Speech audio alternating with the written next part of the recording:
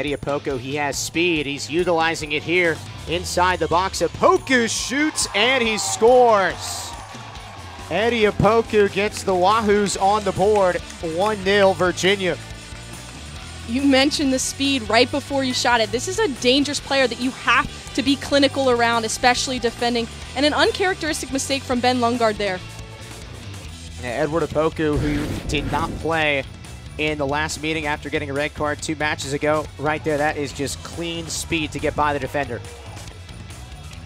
Here is Noose with a strike, bending towards the goal, but Caldwell, or rather Ben Lundgaard, is there to stop it. And the Cavaliers are 4-0-1. Here's an offensive chance. Acuna with a strike, but it's saved by Jeff Caldwell.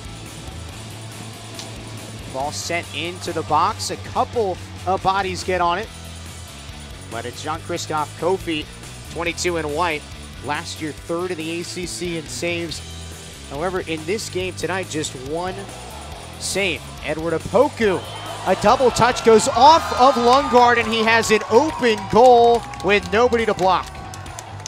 Opoku with his 2nd of the night, and it's 2-0 Wahoos.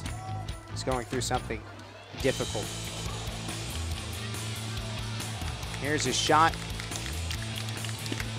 from James Kasich, with Jeff Caldwell with the save. Tree.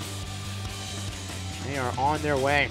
Here's a strike, just high, and Caldwell punches it up and avoids Virginia Tech getting in the score column. They have the last laugh in terms of goals.